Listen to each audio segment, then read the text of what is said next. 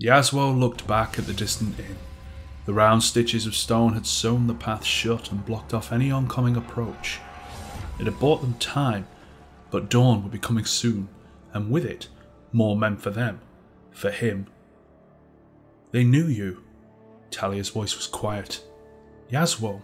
She held on to the last word. We need to keep moving. They wanted you dead. Yaswo let out a breath. There are a lot of people who want me dead, he said, and now some will want you dead as well. If it matters, they named a crime I did not commit. I know. Yaswo was not the name he had given on their journey, but it did not matter. She had not asked about his past in the time they travelled together.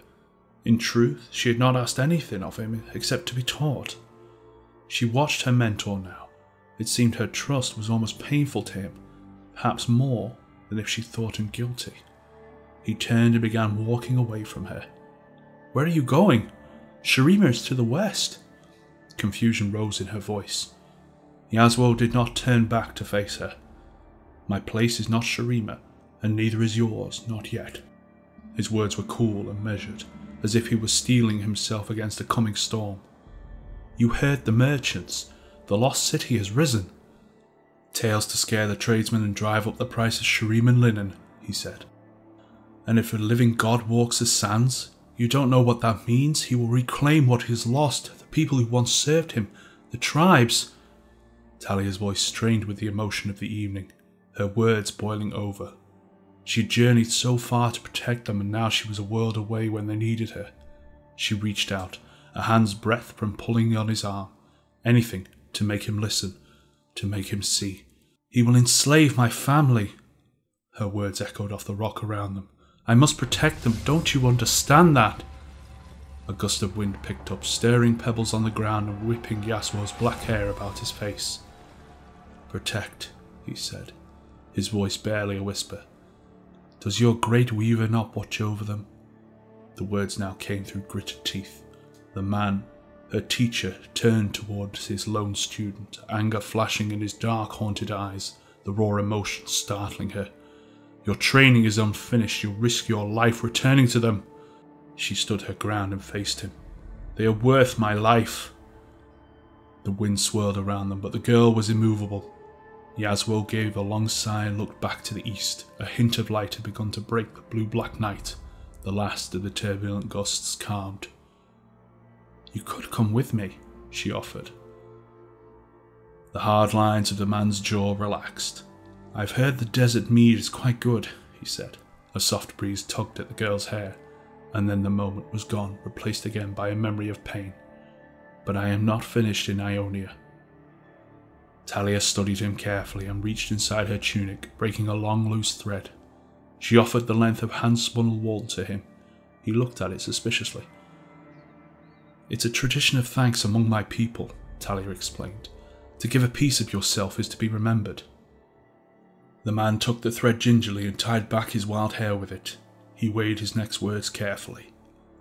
Follow this to the next river valley and that river to the sea, he said, gesturing towards a lightly worn deer path. There is a lone fisherwoman there. Tell her you wish to see the Freljord. Give her this. The man withdrew a dried maple seed from a leather pouch at his belt and pressed it into her hand. In the frozen north there are a people that resist Noxian rule. With them you might find passage back to your sands. What is this? Freljord, she said, testing the word in her mouth. Ice, he said. Stone, he added with a wink. It was her turn to smile. You will move quickly with the mountains beneath you. Use your power, creation, destruction, embrace it, all of it.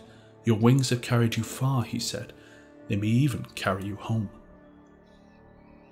Talia stared at the path leading down into the river valley. She hoped her tribe was safe. Perhaps the danger she imagined was just that. If they saw her now, what would they think? Would they recognize her?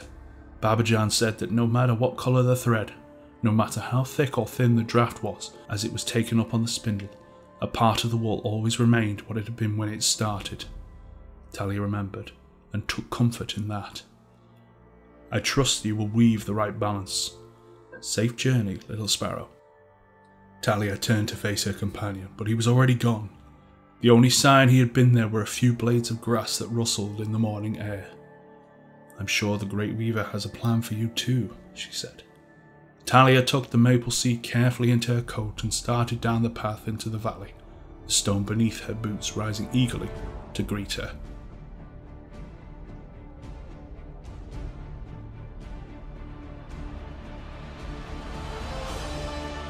And that's all I've got for you this time around. Let me know what you thought of the series by hitting that like button and leaving your feedback and comments in the section below. Don't forget, all the lore has been covered up to this point, so if you missed anything, I'll leave an annotation in the top of the video and in the description that will take you straight to the Lore of League of Legends playlist. Thanks for watching everyone, and as always, I'll see you next time.